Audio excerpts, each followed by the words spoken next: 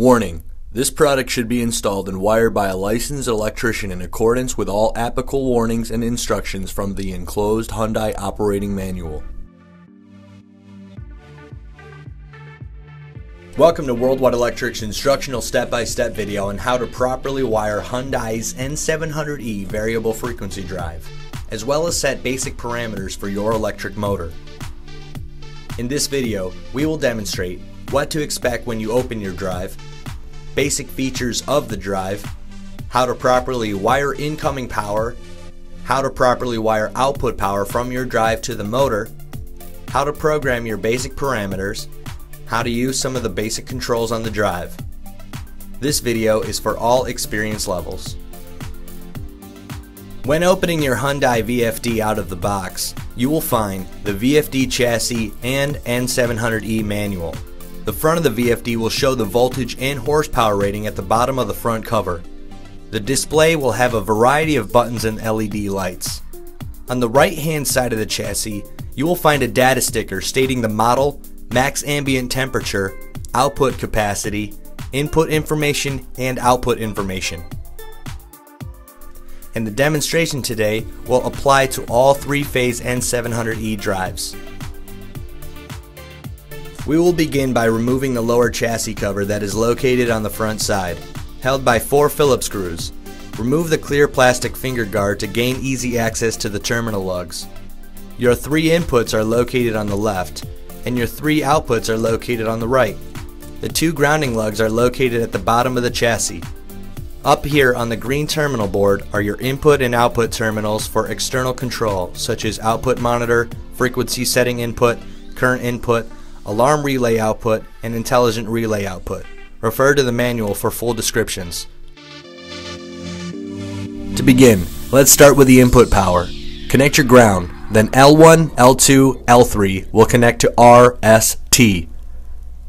Next, we will wire the output power from the VFD through motor leads connected to the motor. Connect your ground, then T1, T2, T3 will follow the same sequence as the input, but connecting to U, V, W. Finish the power wiring setup by replacing the clear plastic finger guard over the terminal lugs and the front cover of the chassis.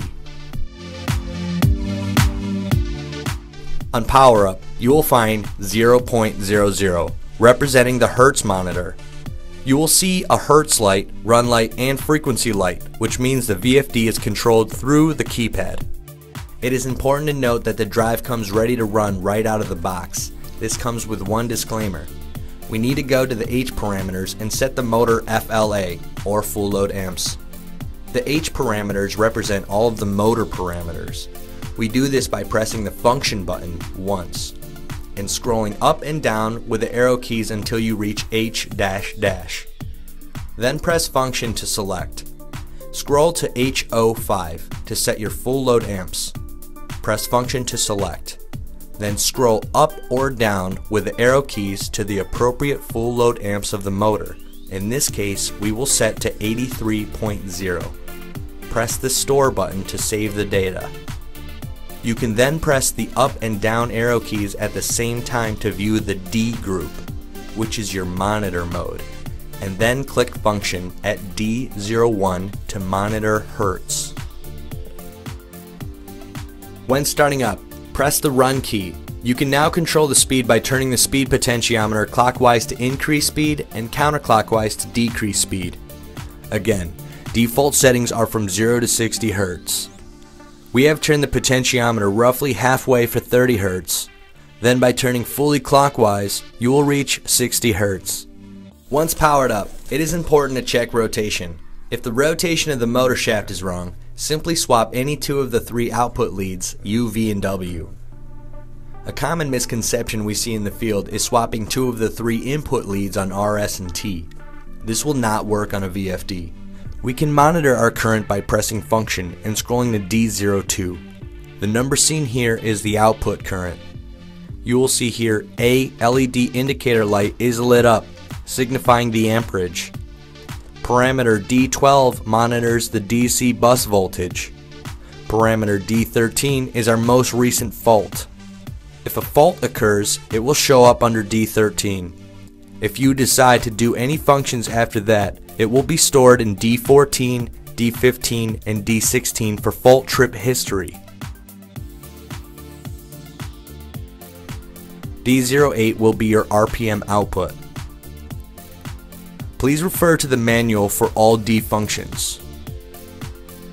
To stop the unit, turn the speed potentiometer fully counterclockwise or simply press the stop reset key. It is important to note when the input voltage is disconnected from the VFD, there will be voltage stored in the capacitors of the VFD. This is a basic startup video. If you have any further questions or concerns, please contact our 24/7 technical support group at 844-WWE-SERVE or 844-993-7378. Thank you for watching, and thank you for choosing Worldwide Electric and Hyundai Heavy Industries.